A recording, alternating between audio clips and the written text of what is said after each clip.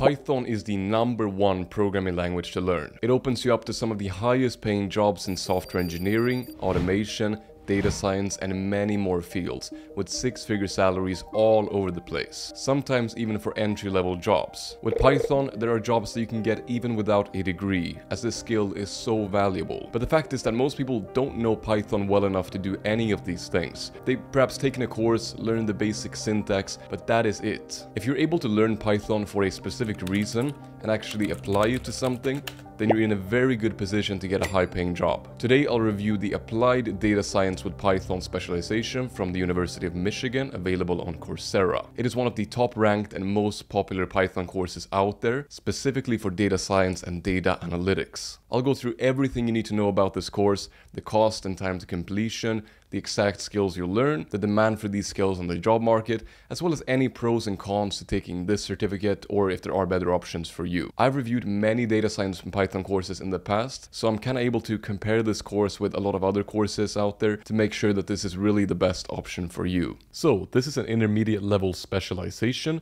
but it's actually for beginners. It says no previous experience is necessary, and the only reason why it's called intermediate is because in the last few courses it does actually get pretty advanced, but it's not a problem since you take the courses in a recommended order, and we'll get to all of that stuff later anyway. It is 4 months at 10 hours per week, although as usual with many of these Coursera online programs, it's quite hard to say how long it's gonna take you, but most of the time a little bit shorter. It is a very generous time estimate. It also comes with a flexible learning schedule. The cost of the specialization is around $50 per month and lower depending on your region. It is also included in the Coursera Plus subscription, which I believe gives you access to around 4,000 courses. So my strategy has been to, take multiple courses at once and save money, because you don't have to pay for each individual course. They also offer financial aid for those who cannot afford it. Now, what about the skills you learn? Well, the general summary is that you'll gain new insights into your data. You will learn to apply data science methods and techniques and acquire analysis skills. But more specifically, you'll learn to conduct an inferential statistical analysis, enhance data analysis with applied machine learning, and also determine whether a visualization is good or bad, and analyze the connectivity of a social network.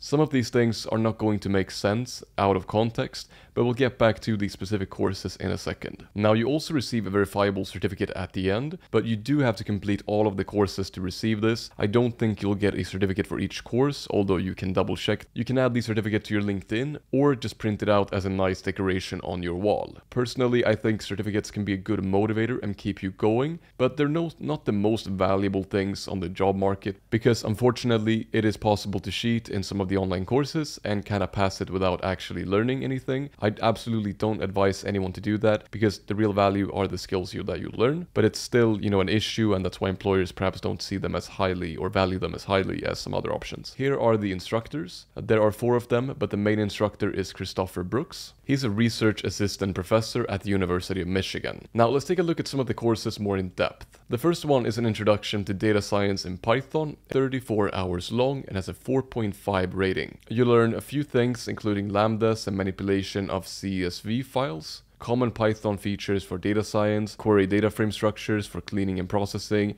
and also distributions, sampling, and t-tests, which are important statistical concepts for data science. In course 2, which is 24 hours long and has a 4.5 rating as well, you'll dig into applied plotting, sharding, and data representation in Python, and it's just all about data visualization. Next up, we have the Applied Machine Learning in Python course, and this is a pretty long course of 31 hours and has a 4.6 rating. Then we have the Applied Text Mining in Python, and finally Applied Social Network Analysis in Python. Something that's a little bit interesting is that the first course in the program has around 27,000 ratings, whereas the final course has less than 3,000 ratings. So a lot of people are dropping off and never finishing this specialization, and I'll talk about why once we get to the pros and cons. It's going to be way easier if you have a degree, let's just be honest, but you can still access these jobs and see success even without a degree. The first job is a data analyst with an average salary of around 50 to 80,000 per year, and they interpret data, turn it into insights, and inform business decisions. They often use Python and different libraries,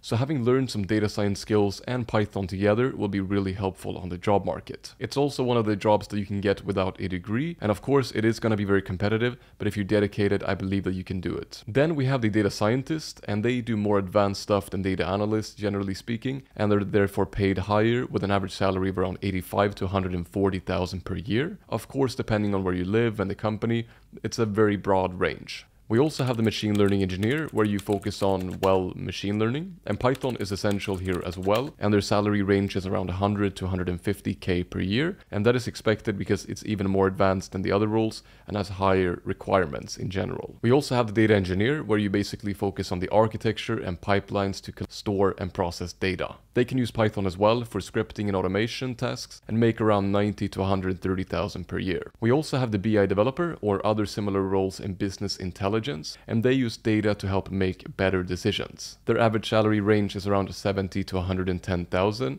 and Python is also used in a ton of other jobs that we haven't even mentioned, from statistician to research scientist to even software engineers, IT automation, and many more jobs even outside of data science. So wherever you go, Python is probably going to be very useful. All right, we've gone through the formalities and the courses more in depth. So let's talk a little bit more about the actual details, and let's start to analyze the specialization and look at the pros and cons and whether it's the best option for you. First, it is a very popular course, and that's good because the materials has really been vetted by hundreds of thousands of people going through the course before you. It is also pretty affordable, and financial aid it does exist. It is very specific to data science, which I like because there are so many general Python courses and they can be pretty boring because you don't really apply it to anything that you find interesting. So it is more fun to both learn something and apply something when you can do it right away and when you have a solid reason for learning it. Can you take this one even if you don't work or even if you don't want to work in data science? I think yes, and it can help you learn Python. Many of the tasks are going to be specific to data science, so if you're interested in another field, perhaps it's not the best option for you. I do like that it really introduces you to many different areas of data science, from machine learning to data analysis and data visualization, so that's also a plus. But again, the main issue that I see with this course is that if you're taking it for the wrong reason, if you want to become a data analyst, I think there are some better courses for you because you don't have to learn all of these things. And this is more if you want like the classic data science roles. I usually do have more complaints about courses when I review them, but for this one, that's pretty much it. I think you should try it out yourself because that is the best way to find out if it's really for you, and there could be something that you dislike about the learning format or whatever, but you don't know that until you try it out. In my opinion, it is a fantastic course overall that really does the job that it's supposed to, which is teach you Python for data science. I'll leave a link to the free trial in the description as well as any special promos going on, and thanks for watching. I hope to see you in the next video.